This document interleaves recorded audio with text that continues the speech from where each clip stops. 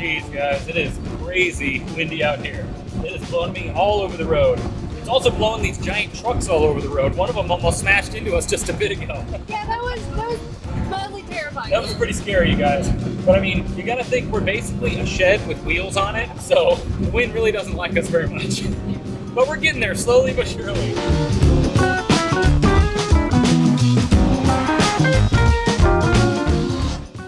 Well, good morning, adventurers.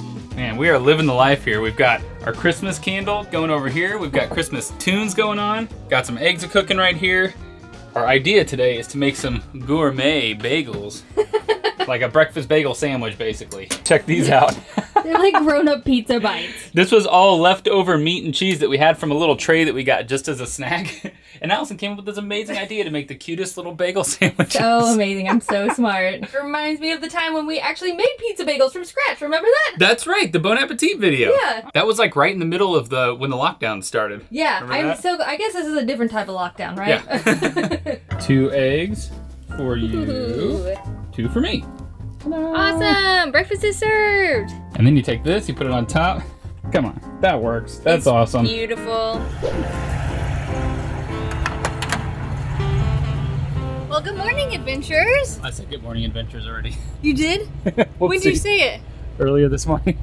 Well, anyways, like we mentioned, we made our way down to a KOA last night. Got up this morning, spent way too much time getting ready. We have to get a lot better at this. We don't have spots for everything, so cleanup is quite a process for us. Yeah. And everything has to kind of be wedged into corners and stuff, otherwise it all falls out of our cabinets. It's also hard to just get up and going because we want to cook breakfast, make some coffee, chill, take long showers, because we can. Yeah, we were just jamming out to Christmas music, chatting, but now it's 10:30, but that's okay. So we are actually just southwest of St. Louis. It's gotten very cold though, and you guys are always telling us we should try to take this thing international, so we decided we're gonna hit the road and go to Cuba.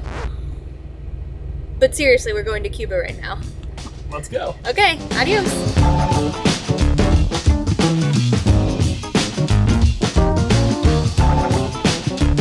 Well, we were off until we realized we forgot one important thing. I turned around and the fridge was out to here. Whoopsie-doopsie. We keep saying we're gonna make a checklist of stuff that we need to check before we leave. Yeah. Haven't quite done that yet. We'll get there. All right, now back on the road. Yeah.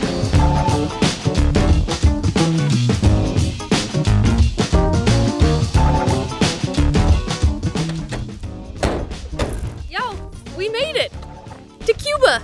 There it is, right there.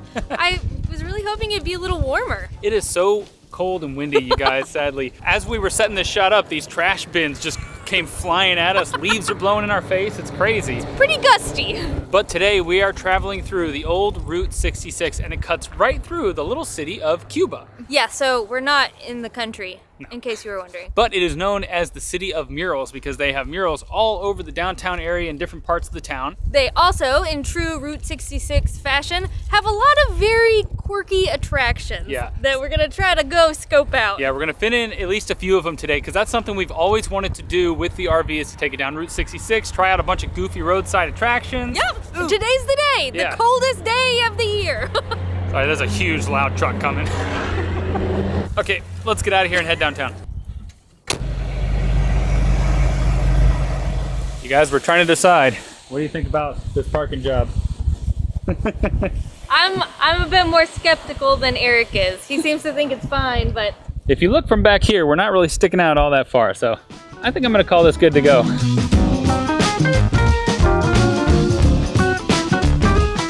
Cuba is known for many unique attractions, and one of the things we were most excited about were these. Yo, these are the world's biggest shoes that were legitimately worn by the world's biggest man. The shoe is the size of my arm. He was 8 feet 2 1/4 inches. This is so neat. They have it in this case here with these like clippings about the guy. So I guess when he was 9, he was already 6 feet tall. And then he ended up going up to over 8 feet tall. And very appropriately, it's in the middle of a shoe store. This is the guy with his family, and he is literally double the height of these people. Is this real? Guess how old he is there? How old? He's 21.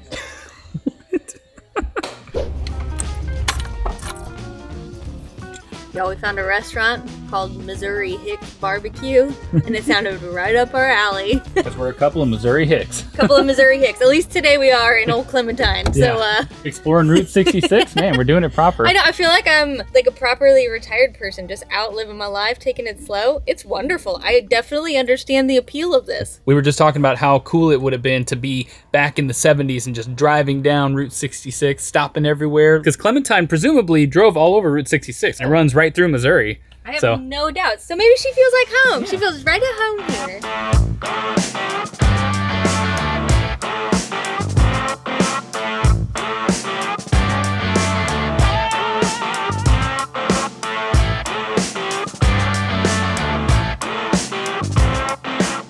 Look what we did, you guys. They had St. Louis style ribs on the menu, and that, I think, is some of our favorite barbecue that we've ever had in our lives. Also, look at this cottage cheese that I got. This is definitely the fanciest I've ever seen. Yeah, it's got like cayenne or paprika or something, sesame seeds on top of there, and a cheeky little cherry tomato. Woohoo! Check that out. Oh man. Oh, that's gonna be good. Look at that sweet meat. You get just the creaminess of the fat. That's what makes it so good. Super juicy, very, very smoky. The perfect temperature, the perfect texture, the perfect day, the perfect company. Aw, thanks, darling. No, I was talking about the ribs. Oh, that makes more sense coming from you. I was a bit more bad than Eric. I could not decide what to get, so I went with the sampler. So I too got ribs, but I also got pulled pork and brisket. And then I got mashed potatoes and gravy and green beans. I'm going way southern, y'all. Tell them what we're planning to eat for dinner. We bought ribeye steaks to make for dinner. They're thin, cut and small, but I'm having a lot of anxiety about eating this much meat in one day. I was telling him maybe we should get some salmon or just go completely vegetarian tonight. We'll see. She's got all their sauces all nicely set up for a little photo.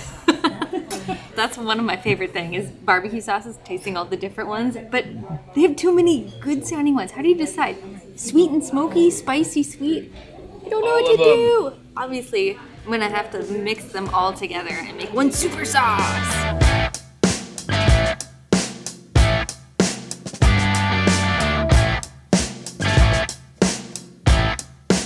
Right next door to the barbecue place is Wagon Wheel Motel, and y'all, this is the oldest continuously operated motel on Route 66. But how cool is this? Little Cuba has so much history here. So this is still in operation? Yes, it's still going. Oh, that's cool. It might be a little dead, it's just a Thursday afternoon, but yeah, you can stay here. It's been completely restored. I think these might be the original fuel pumps out here. So you have to imagine that you're driving this. It, looks a lot nicer than it does right now. You pull up right here after an awesome day of driving Route 66, driving, about 55 miles an hour. Yeah. You get a little gas, and then you're back on the road. And then you're back on the road. That's it. You explained it very well. That's how you did it. You guys, check this out. I think this was a real working, pit. Do you call it a pit? Probably. They would pull in here and change oil on these old cars. That's super cool. I'm way too scared to go into this thing. Man, you guys got to see what it looks like under this old rust bucket. Check that out. That has seen better days. Did you end up using the restroom at the barbecue place? I did. You did? Yeah. Was yours an outhouse? No. Oh, really? Yeah. Oh, that's crazy. Ours was an indoor outhouse, but it had proper plumbing, but it was set up like an outhouse. Oh, ours was a very nice, just regular bathroom. Well, why'd they give the man an outhouse? Fair. Aw. I just assumed yours was like that. Well, anyways, it was kind of cool.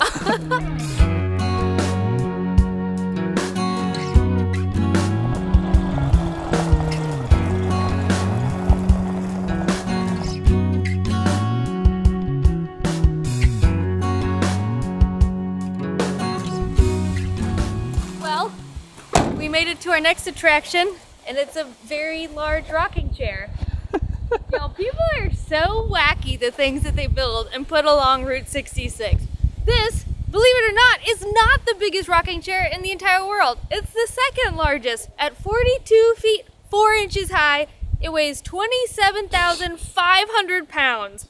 And it's made out of, I believe, steel beams. It was at one point the largest rocking chair in the world, but somebody built one a little bit bigger, 50-something feet. So now it's the second largest in the world, but the largest on Route 66. Also, to win the world record, this thing actually had to rock. And it did, But I guess it was pretty horrifying having a huge multi-ton metal object going back and forth, so they quickly bolted it down once they got their title.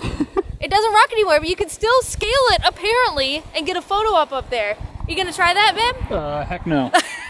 There is no ladder, so I don't even know. They were saying people sometimes bring ropes and jimmy up there. I was trying to devise a way where we could park the RV over there and use that to jump up to it, but yeah, it's not quite tall enough. I was thinking, like, you know, cheerleader, get Eric like this and throw him up there. Throw me from here to there? Up there.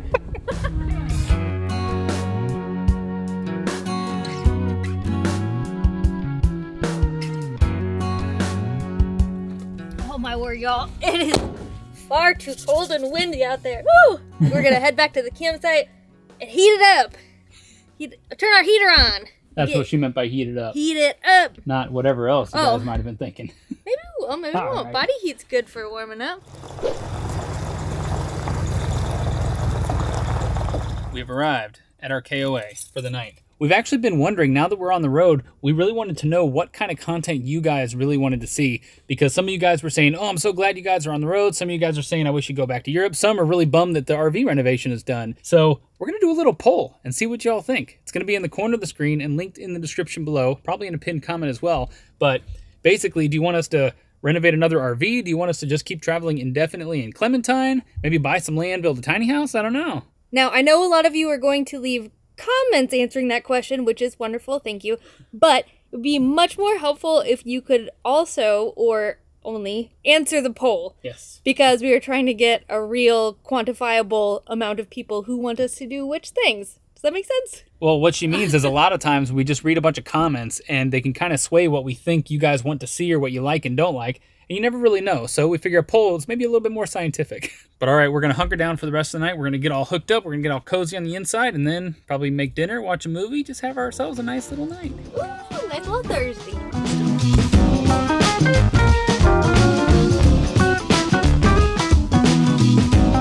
Campground left us a little notice that it's going to get 27 degrees Fahrenheit tonight. Oh, no. I didn't realize it was going to get so cold. They left us this to make sure that we disconnect the faucet because I guess it can cause damage to the pipes or something. So instead of plugging up to the water, we're just filling our tank up. So we'll be all good to go for the night.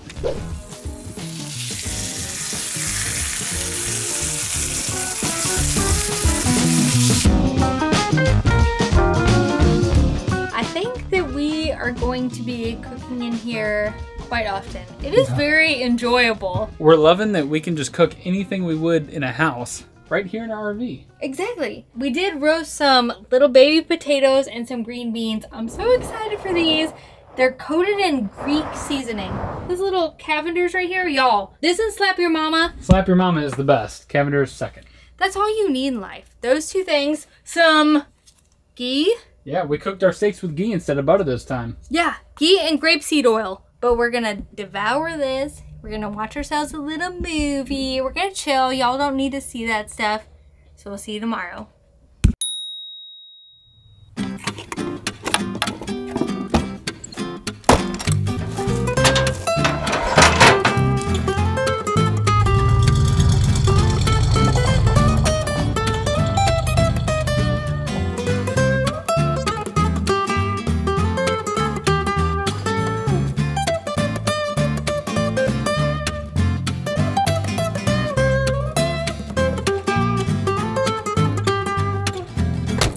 Well, good morning, y'all. Hello there. We had a lovely final night at the KOA, but there's one thing that was right down the road that we wanted to scope out before we leave the area, and that is Merrimack Caverns.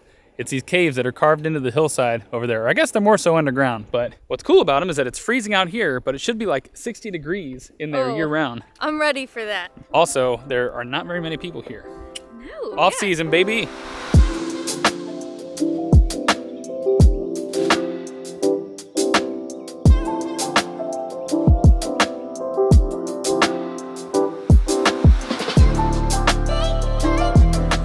We mentioned this, but this cave is actually where Jesse James hid out and escaped the law after the first ever recorded train robbery. And he got away on this river right here. That's wild and sounds horrifying. There's a lot of lights in here right now and it's still scary. I can't imagine back in the day with just probably a lantern. No thanks.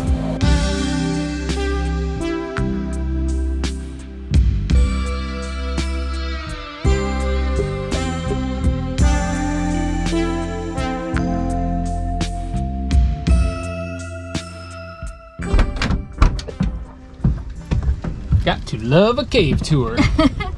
This one actually had a lot of really cool formations that we hadn't really seen before. So that was nice. Yeah. So now we have to head back down to southern Missouri. We have to clean out the garage because we're pretty much done with it. Yeah. And we've been putting it off because you guys know we made a massive mess in there. Yeah, so we gotta go clean that. Thanksgiving is coming up. So we got the holidays and then we're hitting the road, going abroad. So we're trying to do a little fall cleaning. Yeah, a lot of y'all have been asking about the Christmas markets. That is happening. Assuming the markets don't get shut down. Hopefully they don't. That could put a damper on our plans. At this moment they're happening. Stay tuned. We might have sad news. Hopefully not. Yeah. But yeah, this has been a little taste of life on the road with Clementine. And I think we could get used to it. Obviously, we have a lot of little kinks we have to work out with this place. We're basically just compiling a list of all the little things that we got to sort out. But we'll get there. That's part of the fun of it, right? Basically, we just need to find ways to like attach everything to the ground. Yeah. If we could just attach everything to the ground, it'd be super duper. Oh, you don't like having a pile of junk sitting in our entryway? No, I don't like it at all. Goodbye, adventures. We'll see you on the road.